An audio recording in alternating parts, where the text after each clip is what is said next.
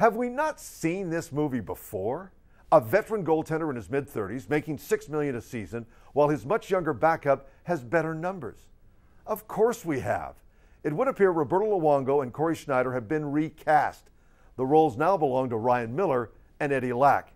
And in the words of Yogi Berra, it's deja vu all over again. The only difference is Miller is not complaining that his contract sucks. Why should he? It's a 3-year deal worth $18 million, complete with a no-trade clause. But the question hockey fans in this city are starting to ask is this: is it Miller time? After all, he's lost 6 of his last 9 starts, and since the start of the year, he is 0-7 against Western Conference teams. In the meantime, Lack has won 3 straight, all against playoff teams.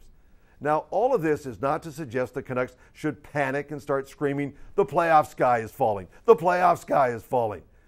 But it should force this organization to rethink its goaltender situation.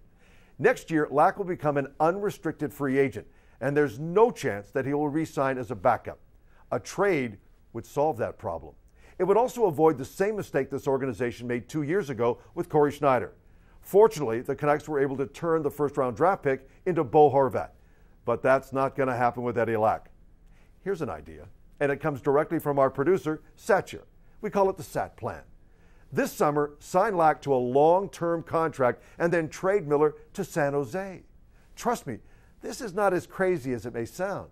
Antti Niemi of the Sharks is about to become an unrestricted free agent, and San Jose has no interest in re-signing him. It means the Sharks are going to be in need of a proven NHL goaltender. And best of all, they have the cap space to make it work. As for Miller, he would certainly waive his no-trade clause simply because his wife is an actress working in Los Angeles. So maybe this time the Canucks can get it right with the ending of this movie. And once they do that, then they can call David Chase and do something about that last episode of The Sopranos.